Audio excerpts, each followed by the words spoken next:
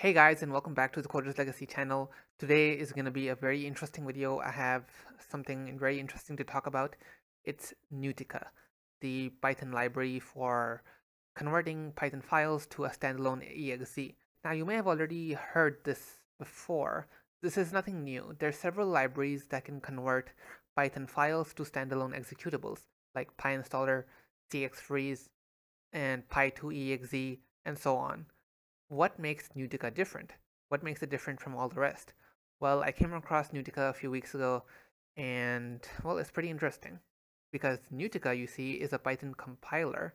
What it does is converts your Python code to C, the C programming language. And that is very interesting because it actually does two things, first of all. First of all, this actually improves performance, surprisingly. Well, not so surprising because everyone knows that Python code is a bit slow, but C, on the other hand, is much faster. So developers using Nuitka have actually reported performance gains, and I myself have also tested this. I ran some fairly normal code, bubble sort code, and tested it on Nuitka and regular Python, and Nuitka actually performs faster. Like I got a 40 to 50% increase in speed. That's pretty awesome. Alright, so I think I got a bit carried away over there. Let's actually begin the tutorial. Alright, so pip install Nuitka. This is going to be the first thing you want to do. Alright, this is going to just say requirements already satisfied because I already have Nuitka installed. Okay, so I don't need to do that. So once you guys have this installed, you need to actually know a few things first. First of all, Nuitka, as I mentioned, compiles Python to C. Okay, or more specifically, it takes Python first, generates binary code, then compiles that to C using a C compiler. So we need a C compiler. Now, Nuitka will already take care of this for you if you do not have C installed. I happen to have C and C++ installed. I have the GCC compiler. It's already added to my environment variables. I'm using Windows, so it just auto detected that one. It didn't download one. Okay, let me just show you the Nuitka page, the GitHub page over here. They just tell you this over here. You need the C compiler, and written over here. And as you can see over here, it will be automatically downloaded if no usable C compiler is found. So don't worry, I'm just here to tell you that, just in case there are any issues. So just so you know, for your information. This here is the program that we're going to be converting to an exe. Let me just run it once normally and show you what it's like. Okay, here it is. It's just a fairly basic thing. You import a CSV and then it draws a graph over there and the table shows the coordinates, etc., etc. Okay, never mind that. So anyways, back over here. What we need to do is Nuitka dash dash standalone. Standalone means you want to generate a standalone executable, all right? And then we're going to do the name of our file. Tutorial.py is the name of our file. Okay, make sure you execute this command in the same folder as your file. You can see I'm executing this command in the Nuitka folder, and over here I have tutorial.py in my Nuitka folder. All right, now I'm gonna begin running this code. I'll just expand this a bit so we can see it clearly and begin running. Okay, all right, hold on. I'm gonna cancel the.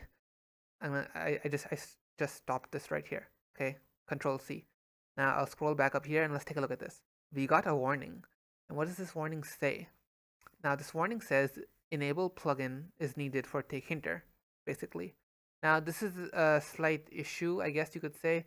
Nuitka requires you to explicitly declare some of the libraries that you're using. There are only like 4 or 5 libraries like this, however, which you need to do this for. You need to do it for NumPy, I think, for matplotlib, for takehinter, and 2 or 3 more. I think TensorFlow is one of them. So that's it. So don't worry, Nuitka will just tell you if you're screwing up. So no need to worry too much. Just copy paste this from here, okay? Don't let the compilation finish because I assure you it will not work. Just Control C it, stop it, and then resume. Now I will mention one more thing, that there are normally a few other warnings over here, 1 or 2 other warnings that I already resolved. Nuitka will, for example, tell you that you can install the ordered set library. It's spelled like this, ordered set. You can do pip install ordered set, which will speed up the compilation process. And I think there will be one more warning. I can't remember what that for. What's that for? Well, never mind. All right. So again, you don't need to do this. It's just an optimization technique that Nuitka will tell you about. Anyways, just hit the enter command and let's get started. All right. So this is beginning to run. Now this is where I should tell you. Oh, look at that. I'm using NumPy. I guess I forgot about that. Am I? Oh wait, no. I'm using matplotlib, which is using NumPy. So yeah. And I may have been wrong about the fact that you need to do this for NumPy. I mean, sorry, for matplotlib. Maybe I was just remembering that because it needed NumPy. All right. So I copy pasted enable plugin takinter and enable plugin NumPy. So both of them are now included. All right, and just hit enter. Now let the compilation proceed, and we should not face any more warnings now. All right, anyways, let me just get back to what I was saying. Basically, the compilation process for Nuitka can actually be a bit long. Yeah, like we're talking like for big applications. This is relatively a medium-sized application, or small actually. But I've actually used Nuitka with 4,000, 5,000 line code, and it took me 2 hours, I think, if not more. So yeah, that's Nuitika's downside. The initial compilation time is quite high, and how do I put this? You can optimize that. You can optimize the compilation speed. One, install the ordered set library like I mentioned earlier, and secondly, you can make use of a cache system, actually, which Nuitka does by itself. Um, Nuitka will, I think, let me just, is it mentioned over here somewhere? Cache. Ah, yes, here we go. So Nuitka, over here you can see CL cache. This is basically a cache that Nuitka uses that once you do the compilation once, okay, you did the initial compilation and then you made some changes and then you want to recompile. Nuitka will detect which part was changed and will only recompile that specific part. So I've actually had moments with Nuitka where I've recompiled the entire thing in just a few minutes. So that's pretty cool. So the initial compilation is always going to be annoying. And the cache system is, I think Nuitka uses it by itself more or less, but I'll make a separate video on that. For those of you who do not have the cache enabled by default, I will make a video on how to include that, how to include the cache. So anyways, that's just how Nuitka works a bit. I just wanted to share that with you guys a bit. I'm going to pause the video now and resume it once Nuitka is complete, the compilation process, which is going to take some time, I think, because these libraries like matplotlib and NumPy, they need to be entirely converted to C and C++. Sorry, just C. And that takes some time. If you're just doing a simple Nuitka script, this will just take minutes. Okay, I've tested Nuitka without any extra libraries, with some libraries, with a lot of libraries, and I'm just sharing my experience with you. I estimate that this is going to take around 40 minutes, basically. 40 to 50 minutes. It won't take longer than an hour. Anyways, I'm just going to pause the video right here. All right. All right, so our compilation is now complete here.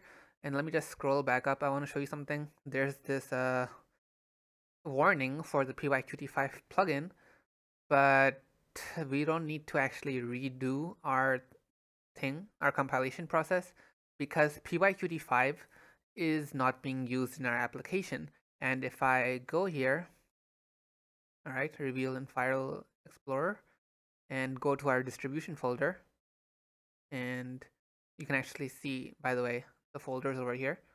Okay, so if I come down here and run our exe, and looks like I forgot to disable the console, but as you can see, our application works. Okay, there's no error. But if you had forgotten, for example, to include the plugin for takinter, it never would have, ran. So that's kind of the deal here. The only reason this warning is thrown is because Nuitka ended up, for some reason, including pyqt5 and pyqt6 into my application. This is because I had them installed, and Nuitka is normally pretty good at this kind of stuff. There's actually very little bloat inside Nuitka as compared to other libraries like cxfreeze or pyinstaller, which generally just include a lot of extra libraries. Nuitka is actually pretty good at that.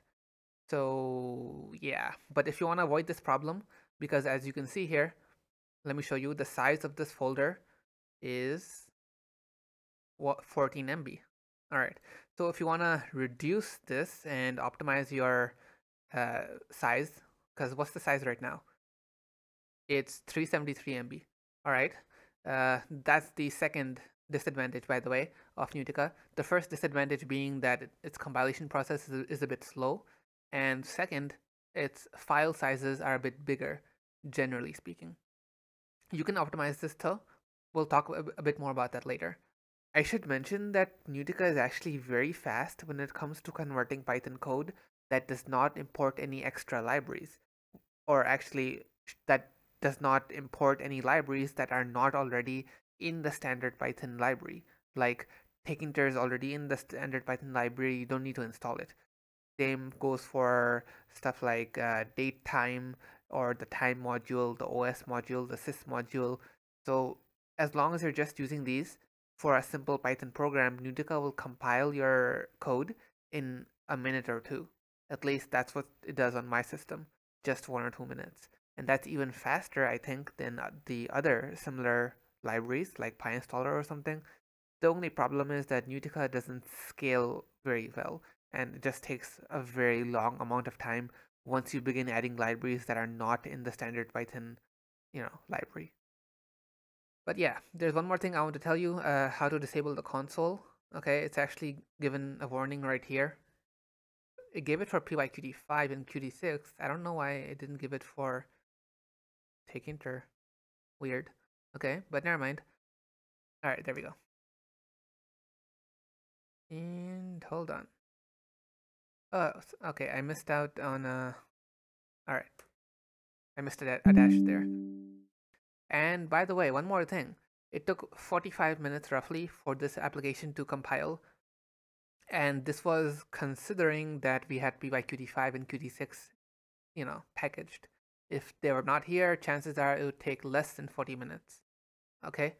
Uh, okay, I'm just gonna pause the video right here and we'll resume once it's done. Alright, so our compilation is complete now. And let's just go over to our distribution folder. And by the way, the build folder is basically an intermediate folder that just contains a lot of the files, the C files and stuff.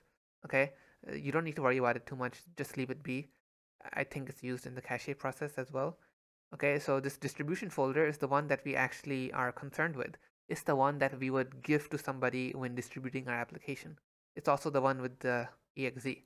So if I double click this exe now, you'll see the window pop up and there's no console window this time because we used the disable console option. Okay. And by the way, Nuitka is actually really fast when it comes to loading up the exe. Like I've used PyInstaller before and it can take like 10 seconds on a similar application. Nuitka is like 2 or 3 seconds on average. Okay, other than that, I want to show you something. This warning over here for pyqt5. Now the deal is that I don't have pyqt5 in this application. You can't see it anywhere in the imports. So why is it here? Well, that's just because it happens sometimes. Nuitka does make an effort to not include extra stuff. It has a plugin called anti-bloat that's enabled by default. So it does make an effort, but sometimes it doesn't always succeed. The best way to fix this and reduce the size of your exe, speed up the compilation process, is to use a virtual environment. Set up a new virtual environment, only install the libraries that you actually need, and then, you're good to go, because then everything will be optimized and better. I have a video on how to do that, specifically in the context of, creating exes, Python file to exes. So I have a video on how to set up a virtual environment for that purpose. So I'll link that in the description below. Okay. Other than this, there's one more thing I want to tell you. just ignore that command over there. I kind of want to tell you about the one file option. Okay, the one file option is an alternative mode that you can use on Nuitka. If you don't want an entire folder, you can use the one file option. Standalone produces a folder, one file produces a single exe, a really big one, like 200 MB roughly, for this kind of application. I think generally it's a bit smaller than the standalone option, and you can even use optimization techniques to get it down even further. All right, so I'm not gonna run this command, otherwise it's gonna take, I don't know how long it's gonna take, uh, and I'm not in the mood to wait for that. But yeah, this is the end of this video. We're gonna make future videos on Nuitka, on optimization with Nuitka, about the cache, about other stuff, other features inside of it. So do stay tuned, subscribe to the channel, alright? Let me know what you thought. If there's something you want to see, do let me know, alright, in the comments below. See you guys in the next video.